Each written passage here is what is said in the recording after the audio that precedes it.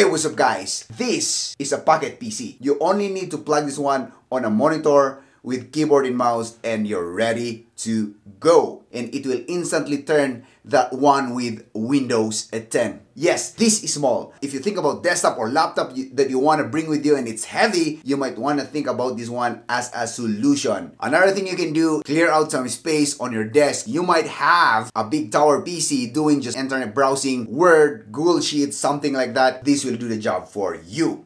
So let's go ahead and check the technical specifications. The processor is Intel Atom Quad-Core Z8350, model number W5 Pro, and we have this port for the HDMI. This supports 4K.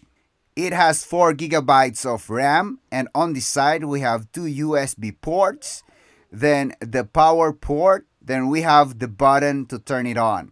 This has a built-in Wi-Fi that supports 2.4 in 5 GHz. It has a built-in storage of 64 GB, but with that slot that you have seen there, you can add up to 128 GB. It comes with a dongle, as you can see here, so that if there's a complexity in plugging this one directly at the back, you can extend it with this cable. And of course, this supports a Bluetooth of 4.2 technology. Let's go ahead and try this one on the monitor and let's see how it really works. It's a very quick setup. I have a 24-inch monitor. Here's your pocket PC. Let's plug it at the back of this monitor. Now it's time to plug in the keyboard and mouse and power it on. Okay, let's wait for that first boot. Okay, we have the logo of Windows right just there. So I'll just go ahead and a little bit adjust the brightness of the camera because the logo went white. All right, we have the good color. Okay, so we're going to wait for this one to load up. Okay, we're going to choose the language that we're going to use. Like any other new Windows machine, you need to set this one up before you can start using the Windows 10.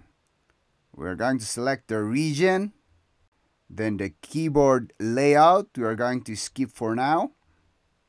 Then internet, we are going to skip. We can connect that one later. Let's just do limited setup. Accept the Windows 10 license agreement. Who's going to use this PC, type the name, and then of course go in for the password if you want, but I'm just going to go ahead and skip. It will ask for privacy settings for your device. I always turn all of these things off. Just a moment. It's going to restart. Almost there. Alright, there you go. We are running Windows 10 on our Windows 10 stick. It's working perfectly.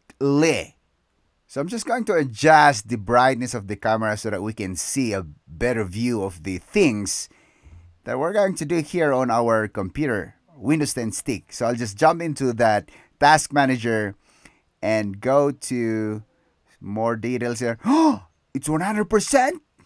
Oh no. No. Yeah, just give it time because maybe it's still loading up some background services, and as you can see there, the CPU usage is around 4%, which is cool. We're not doing anything.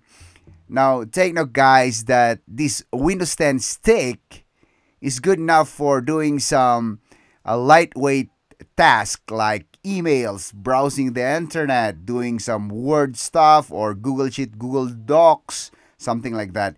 But if you're thinking of doing it with Photoshop or video editing, maybe probably games, but lightweight games, not like Call of Duty? No way, it's not going to work, man. Anyways, guys, if you want to check out this item, I have an Amazon affiliate link down below. You can click that one and check out that item if you want to try it. So I'll have a little bit of commission. Even if you're not going to use that link, you're going to pay for the same price. So it helps me out if you do use the link. Anyways, if you have learned something from this video, guys, give this video a thumbs up, subscribe to this channel, and see you on my next video. Come on, yeah, bye.